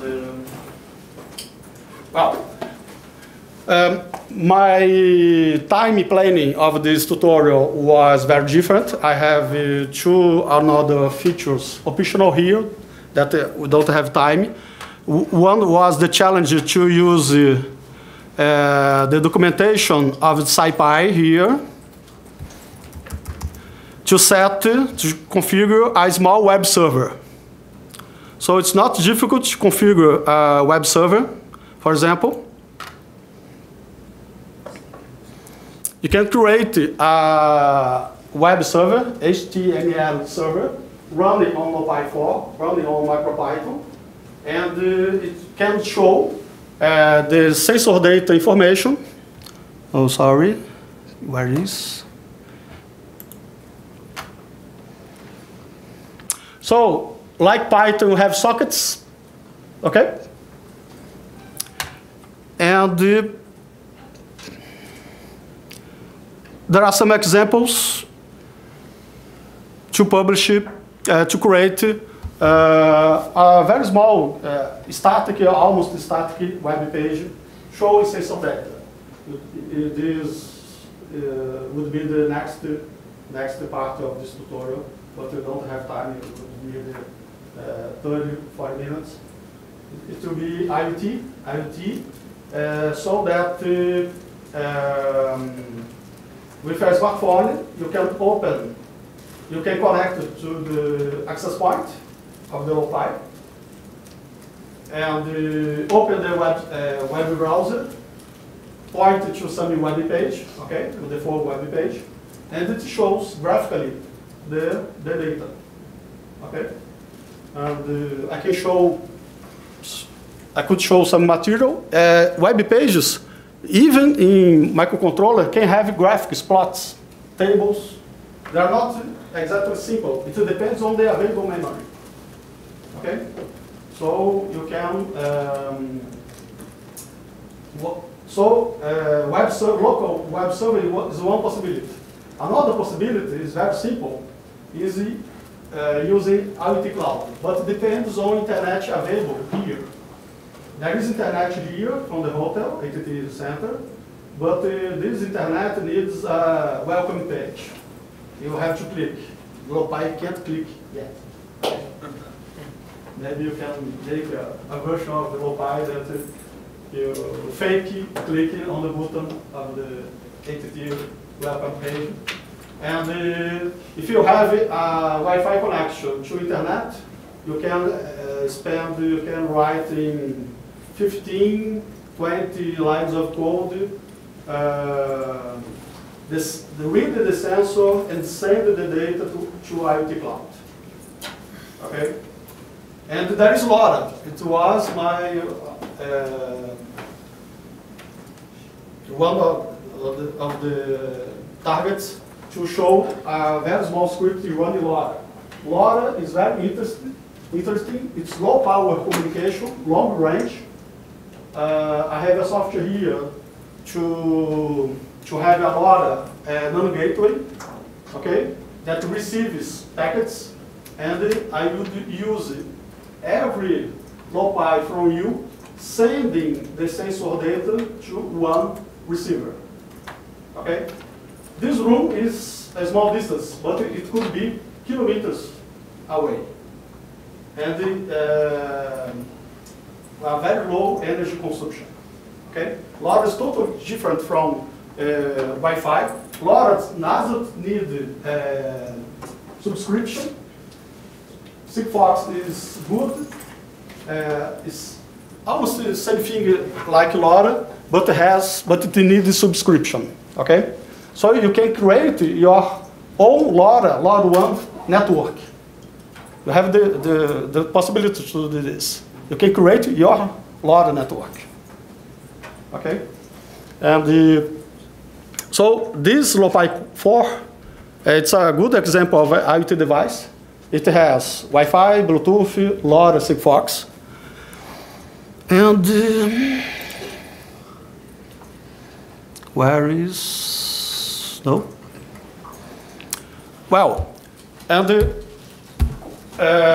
for everybody that who is interested about the subject, two things. There will be a sprint. This one is the sprint of the last year. The first time that MicroPython was shown here. This time I have with me more different devices. I have more there. I have, for example, BBC microbit, Pi board with a nice case, other boards, other sensors. For example, I have a nanospectrometer sensor. It's a small square in the middle of this board that reads 6 channels of visible light. It's the first nanospectrometer from the world.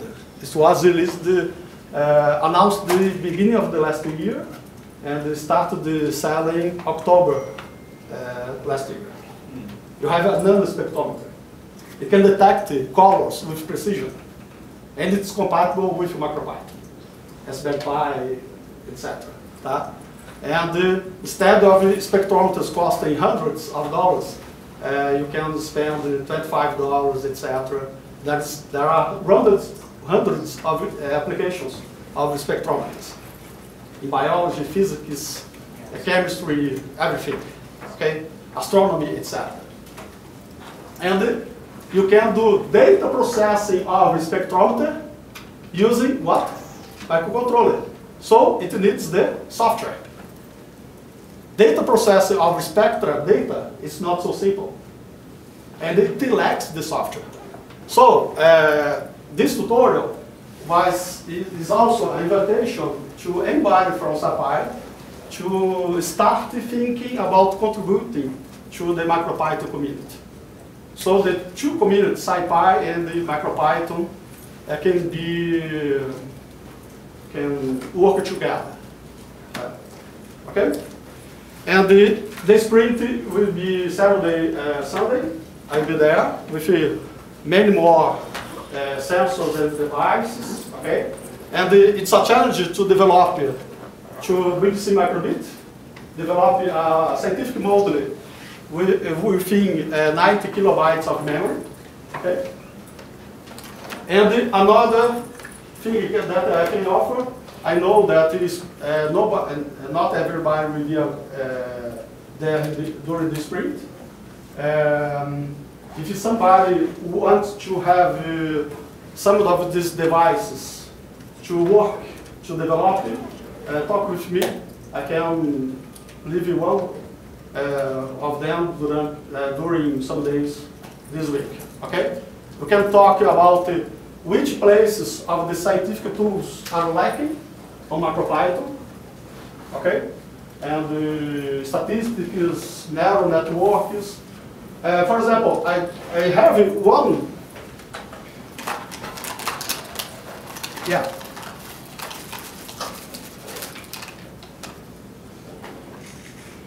This is a microcontroller, OpenMV. It's in the second part of the tutorial with the links of different boards. It has a camera. Okay? It's a microcontroller with about 100 kilobytes of memory, free memory, running on the MicroPython. MicroPython is already started. OpenMV M7, I think. It's made in the United States. And it was released last month or 2 months ago, a software, a new firmware compatible with a software for deep learning for this microcontroller. To recognize images, but you do the training on a PC computer. And you create a file that is sent to this microcontroller board. Okay? And you have deep learning running, the result of deep learning running on this microcontroller board. Yes, it's happening. It's very new. It's about some weeks, last month, or I think it was June. Okay? So, machine learning, deep learning, are starting to happen on microcontroller board. There are very large number of possibilities. Okay. And if you want to develop, I have one of them here during the SciPy. I have, I think, 6 types of MicroPython boards with me during this week. Okay? And so I hope that next year, with or without me, there will be other MicroPython activity, tutorial, presentation, etc., with more people from the MicroPython and SciPy community participating. It's not so simple to be alone here and to prepare all the hardware to put the MAC address on bottom of this expansion board that took some hours. Okay, it's not so simple. It's nice to share the work with others. Okay, and so thank you very much. Thank you very much for the SciPy organization. Thank you very much for the PyCon. For some of the material was from PyCon that we come back to go back to them.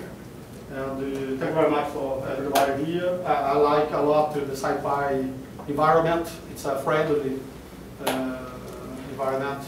And, sorry for my Portuguese, I little bit nervous, mais tutorial. And good news, there are my speakers. Not sure I have first basis, who is faster in the. Okay, thanks very much.